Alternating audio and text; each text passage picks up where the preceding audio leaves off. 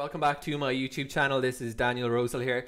I wanted to do a video today running through my whole series of videos about backup internet connectivity. I'm going to call this one how to get really reliable home internet. The reason I'm doing that is I'm trying to target people or help people with this information who may not even have heard of backover internet or failover internet. They might not be familiar with those keywords, but that is what I'm going to be talking about in today's video. Now, I did a whole series of videos about this in the summer, and surprisingly those got a relatively decent amount of views and comments and emails. And alongside that, I've just been seeing a lot of talk on social media, mostly on Facebook groups, people frustrated with their home internet and, you know, how can I do better with my home internet, which makes sense because I guess the work from home workforce has just mushroomed since the pandemic. It used to be something that the few people with remote jobs and maybe freelancers were working from home. I've been doing this lifestyle for 4 years now, thereabouts, and now it's like everybody. Now it's like, who's not working from home? It's probably the people with hybrid jobs in their in-office day are not at home, and the rest of us are. So dramatic shift, and that definitely poses a challenge on the internet infrastructure because no one really envisioned this, including in places like where I live. Paradoxically, in Israel, the high-tech capital of the Middle East, the internet infrastructure is still kind of somewhat old school. In Jerusalem, relatively central, the best internet connection I can get at the moment for my money is VDSL with the like 3 megabit per second upload speed. So fiber isn't even widely available yet, even though they're supposedly working on that quickly. So when you're dealing with internet being delivered over the last mile by these technologies, and that's an important thing to know about the internet, that these kind of technologies, DSL, coaxial, they're really last mile technologies. The backbone of the internet runs on fiber, and it runs even through national switches. All the way it's being carried on fiber until it gets really close to the actual subscriber. Slightly different in commercial internet connectivity, but for the kind of residential internet that you or I might have and we're struggling with, oftentimes the reason is, well, there's more demand on the network, and in many cases we're dealing with also infrastructure that is just not that great, and that combination can pose a lot of problems in terms of throttling and slow speeds, etc. So alongside all these chats about internet connectivity, I've been seeing somewhat I would consider to be pretty lousy advice being battered about on Facebook. You know, people say, oh, my internet goes down for 30 minutes a day, what should I do? And people say, oh, you know, just get rid of the internet, just use a hotspot for your phone. And internet connectivity, cellular internet connectivity, does have a role in home connectivity, or can have a role, and actually in the setup I'm going to talk about here, it leverages the existence of cellular connectivity. If you live somewhere out in the sticks, like, you know, somewhere really far out in the Australian outback, it might be your only option, or satellite might be your only option. But if you live in an urban center, there's a general, you know, as a general rule in technology, it's better to get stuff over a wire than it is through the air. So that applies to Ethernet versus Wi-Fi. It applies even in the world of microphones, wired microphones versus wireless microphones. If you want reliability, it's generally best to opt for a wired connectivity source. So the connection I've designed, or the network architecture I've designed, leverages both a wired internet, which is DSL, and it leverages cellular, but only as a backup. And I'm going to talk in this video about how anyone can set that up for themselves at generally pretty low cost. And I'm going to be just overlaying some diagrams throughout this video, so you won't have to watch me talking here in my home office for 40 minutes. But I'm going to try go through everything in this video that somebody interested in setting this up in their house might want to know.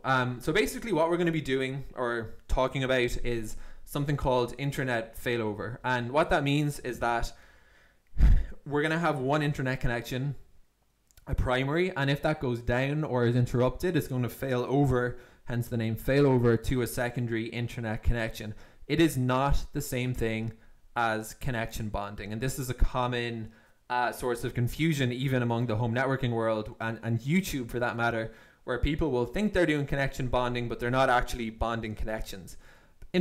Connection bonding is more advanced, you could say, perhaps.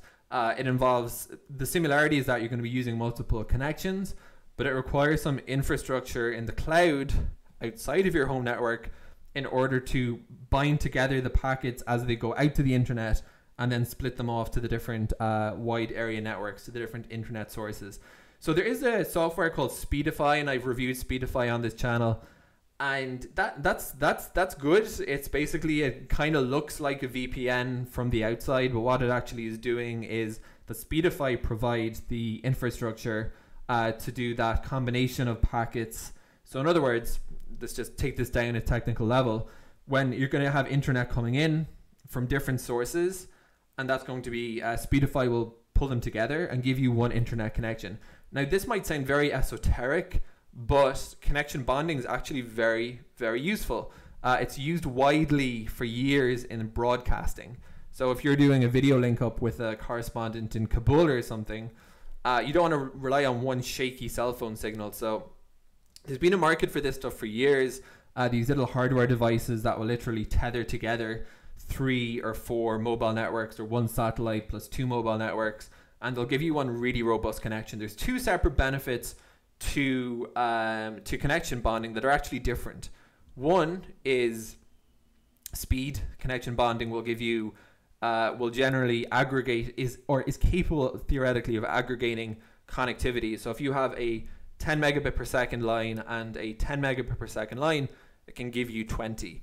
But there's actually another quite a significant benefit, and that's that its failover is typically instant, which means that if you're dealing with a hardware device, which is what we'll be talking about today, for putting together different internet connection sources, that process of failover itself, of okay, the hardware has to have some means of checking each connection, so that when one line goes down, it says, hey, this line is down, let's go to line 2. That sometimes isn't instantaneous, and even if it is instantaneous on the application layer, on the network layer, on the application layer, it sometimes is not. So that what that means, again, in simple language, is that you might be browsing Google Chrome, watching a video, and your failover device might swap the connection, but that might take 10 seconds before the video starts playing again. Whereas with connection bonding, theoretically, it's instant. And if you've used Speedify, you can get that. So Speedify is a decent option. And the reason I use this setup personally is that it's kind of, once you have it deployed, you own your own hardware. You have to pay for an additional internet connection, which is a cellular connection. But once you've got all that stuff set up, you're kind of good. With Speedify, it is a proprietary technology by a third party. Technically, I'm sure they will say the privacy policy is locked in, but you are passing all your DNS queries and internet data through their system, and from a privacy standpoint, that would kind of make me uncomfortable, take away the cost perspective. So what I've done is set up a load balancing router on my network. Now, it doesn't have to be a load balancing router, but that's the first thing you're going to need to set this up. So just to step back again for a second, what this system I'm going to describe is doing is called failover. It's not the same as connection bonding, because we're not actually bonding the connections in the cloud. We're just going to have a few redundant connections, or actually, if you're just using 2, you've got 1 redundant connection, bringing that into your home or business, and that means that when connection 1 fails, you can go over to connection 2. So what you need to make this work, failover, but we're not combining the connections. That's important. You can do load balancing with these connections, and that means that you can say, hey, I want all my Skype traffic to go through this wide area network, through this internet connection source. I want all my internet traffic to go through this one. But again, it does not equate to connection bonding, for reasons that I hope are now a bit more clear.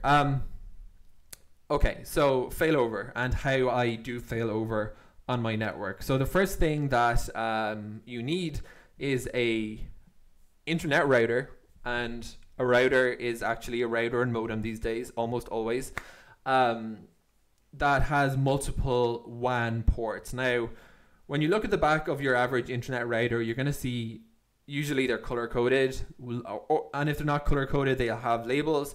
LAN, local area network, these are where you plug in Ethernet cables for your local devices, and you're going to have typically one port that says WAN, wide area network, and that basically is if you have an upstream source of internet, you're going to put the router into that, and then you're going to connect your downstream appliances there. Now, that's not going to work for a failover setup because we're going to need to put multiple WANs on the network. So I'll show my network diagrams in a second. What I have done is I have my ISP router, my ISP supplied router, which I keep on my network because if they want to support issues on their network, they are able to remotely log in and check out my settings. But you technically, that step's optional. You could actually skip your ISP router and you just would need to find a multi-WAN router that had a modem that was compatible with your ISP and to put in the settings. For the sake of simplicity, I've decided not to do that and I keep the ISP router on my network. The next thing that I did was I added a 4G cellular router to my network. Now here's the thing. Here's why I've sort of given the theory, if you will, of failover internet, and that's that second connection doesn't have to be cellular. That could be satellite. It could be another DSL connection, or you could go DSL and coaxial. Essentially, what we're trying to do here is orchestrate a situation in which you never don't have a viable internet connection. So the best way to think about it is what combination of connections, even if that's just two, is going to make it as least likely as possible that both connections will ever not be available. So I kind of actually like mobile and mobile and wired because of the fact that they're being delivered through different infrastructure. One is coming from being delivered over the air via a broadcasting station. The other one's coming in through the ground. And the reason that is if some digger cut through the ground and digged up a bunch of internet cables, they might get both coax and DSL might be down. So that's the reason I've done it like this. I would use satellite for the same reason, but it's just a lot more expensive. And if you can get a 5G router in your area or a 5G modem affordably instead of 4G, then by all means do that. The only reason I use 4G, it was just a ton cheaper to get it. It was a difference between like $100 and $500 for the router, and the actual subscription would have been pretty similar. So I went for 4G because the connection is barely in use, and I do pay a monthly subscription for a 4G data SIM card just for having backup connectivity. So the next thing you're going to need after you've got your two routers is a multi-WAN router. Now, here's where the terminology gets a bit confusing. A load balancing router is basically any router. So you're going to be using your routers, including your ISP router and your 4G router, as bridges. You're going to be using them just as modems, and the actual router for the network will be the next device you're putting on there. So you do have to know if you can get a 4G modem versus a 4G router, that's better.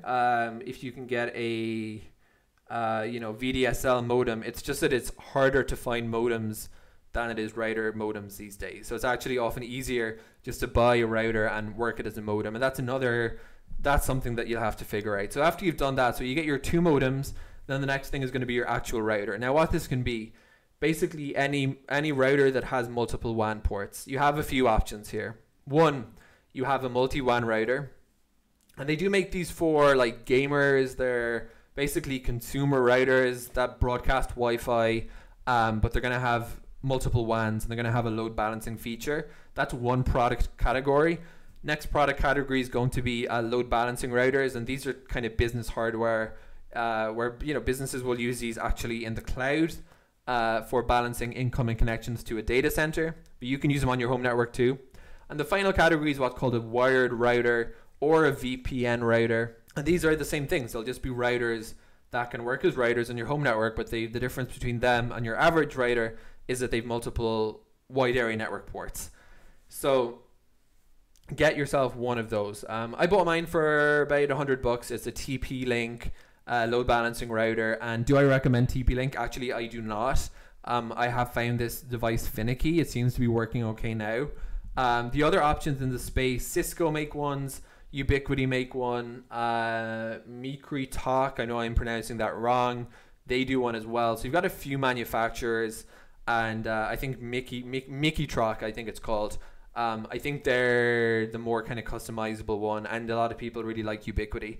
I've had trouble with TP-Link support, and I haven't found them that good, so I can't really recommend TP-Link hardware personally, although it's what I have now. It was what was easy for me to get, and it does work, but I wouldn't be buying it again.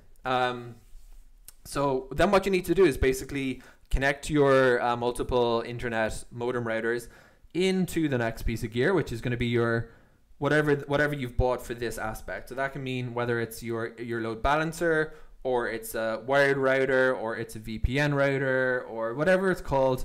It doesn't really matter. You'll find these in IT networking. You might find a load balancing router in your local computer store.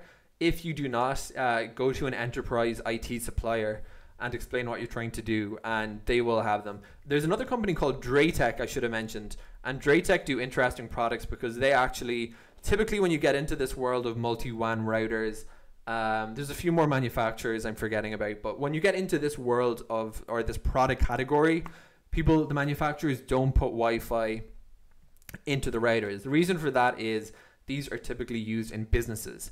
And businesses, it's more typical to separate out the components. So you're going to have your modem, then you're going to have your router, then you might have your access point or access points downstream broadcasting Wi-Fi. So in a business environment, it's more typical. So that's the only reason for that. But it's just important to know what you're buying. If you want to minimize your hardware, and I actually recommend doing the opposite. I actually think the approach of separating out the components like business networking do is actually a lot more smart. The reason for that is it's more modular. So if 5G routers come down in price and you decide, hey, let's upgrade to 5G for the cellular, so you just buy yourself a 5G router and you take the 4G one off the network. If you have something like a Draytech that has built-in 4G, this built-in modem and that built-in modem and built-in Wi-Fi, then you're stuck with whatever's in that product. So although it was initially tempting to me to buy something like a Draytech, the more I thought about it, I realized it's actually better to separate out the components. That's my opinion anyway. So get yourself your load balancer. So let's just roll back to where we are so far. We have our ISP router, we have our cellular router, we have our load balancer, and now you just need to set this up. So because we're not talking about a specific product, it's going to be different for each product, but basically they make it fairly easy. I've done videos on how to set up load balancing on the TP-Link ER605. It's not super difficult. You basically get your WAN 1 and WAN 2 connections running, and that sometimes is the tricky part, to make sure you've got the routers actually set up as modems, and there's no IP conflicts. Once you're there, it's typically quite easy. You just create a backup rule, and my backup rule just says, look, if the primary is not available, go to the secondary. Now what I do is I periodically do spot checks. Once every few months I go into the transmission log and I see how much the load balancer is pulling from each wide area network, and what I'm looking for is a little bit from the backup. If there's no pull from the backup whatsoever, I would suspect that it's not working. There's a problem. What I see typically is 1% or 2% usage from the backup internet connection, and that tells me that everything is good. So now we can connect everything to the load balancer, and that means wired internet computers, that means Ethernet switches. Basically you build your network from whatever hardware device we put in that's going to be doing the load balancing. That's the starting point. Everything upstream is just modems and combining connections. So if you're going to invest anywhere, probably invest in this piece. Get yourself like a big wired broadband router with lots and lots of switches, etc. That would be my advice. And what I have in my network is I actually have, it gets complicated. I have a Wi-Fi router on the end. Firstly, I have a couple of Ethernet switches. They're running into my computer, my NAS, my whatever else is wired on my network. Then I have a Wi-Fi router to broadcast Wi-Fi, but that's only actually running that's running in access point mode. So you're going to need a router that either you can configure as an access point or that has an access point mode. TP-Link's router, which is what I'm using, actually has access point functionality. So that's bringing out a Wi-Fi network and connecting everything wireless. So your wireless printers and your smartphones connect to the internet, and your tablets all connect through the router, and the router pulls connectivity from the load balancer, and the load balancer pulls connectivity from your various WANs. That's how this all works. And I even have, just to show you how far you can take this, I have another access point off the router, so to extend the network. It's one of these TP-Link things. Obviously, if you can do actual APs, wired APs, that's preferable. If you're a renter, then you can do something like set up a mesh network or use APs throughout the house. And you can keep going ad infinitum, basically. You're playing with networking. You're taking everything to the router, and from the router, you can either connect directly to the router, or you can put an AP, etc., and carry your network out. That's it. And it works really well. I used to have daily internet outage. There was like daily downtime from the ISP. The other ISP was also sucky. So I was like, well, if 1 is bad and 2 is bad and 1 and 2 are my only options, what can I do? And I couldn't think of a solution. And then I went on this rabbit hole, and I'm honestly glad that I did, because the internet now basically never goes out. I don't watch what's going on the network because I don't really care if it's coming from ISP1 or ISP2. I just go into the spot check thing periodically to make sure it's working, and that's it. So I think this is, in terms of the costs of this setup, we're talking total costs. One time CapEx, let's look at CapEx, capital expenditure, about $100 for a 4G router, $100 there, give or take. Your load balancer might be another 100. This is all cheap. You could of course spend more, but let's just look at it on the minimal end of things. So about $200 worth of hardware there. And then OpEx, your operational or ongoing expenditure, you're talking about probably, I'm paying like $15 a month for a 4G data SIM to just for backup. That's all it does, literally. It sits in the router and is waiting for the main network to go down so that it can back up the primary connectivity. So CapEx of $200 and OpEx of about $15 per month recurring. So not expensive. And I think that if you are running a home-based business, which is what I'm doing, which is what my wife is currently doing for the most part, and internet connectivity is it's everything. If you don't have that, you can't work. You can't do Zoom meetings. You can't collaborate with people. I think it's really it's kind of a no-brainer. In an ideal world, you would need to do this. We just would have great internet connectivity from ISPs, and maybe they'd already be sort of, have this failover built in, and they'd never go down. But until we get to that point, this is one way to work around that. Final thing to say is, if your internet goes down, it's one thing. What if your power goes down? So power backup is another thing you can do if you want to really take this to the 9th degree. So typically routers are low draw devices. Can't say the same thing for computers, but if you want to keep your internet going in the event of long power outage, whatever. So a UPS is the very obvious answer, an uninterruptible power supply. Now, routers, you can measure them by buying a kilowatt, and you can see firsthand that they draw almost nothing. So that's the first thing, is you can probably run all your networking hardware off one UPS. Now, maybe that's a bad idea. If it is, you can let me know in the comments. I don't think it's a bad idea. I think if they're all co-located in one physical box, just go ahead and do it. But you could also do one UPS for each router, and that would mean power drops. Well, you're going to have backup internet, and the backup system's going to run as long as all 2 modems and 1 load balancer can keep powered. And I forgot the Wi-Fi router. So in total for this setup I'm describing, I'm actually using 4 pieces of hardware.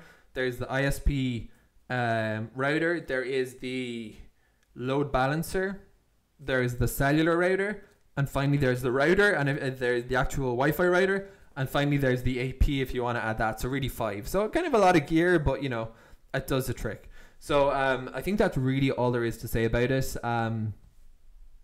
If you're really concerned with getting internet that doesn't go down, you could of course take this further. You could have 4 internet connectivities coming into a a load balancer with 4 WANs, and then you have no, but I think the diminishing returns is really going to set in after 2, because the chances of your wired network and your mobile provider, your MVNO, going down at the exact same time, we're already looking at a very, very small percentage over just having a single connection. And I think adding 3 or 4 connections are going to be adding more subscriptions, more expense. I don't think for most home users it would be worthwhile. Hope that video was interesting. Feel free to shoot me a comment in the comment section below. Thank you guys for watching. To get more videos from me, please subscribe to this YouTube channel.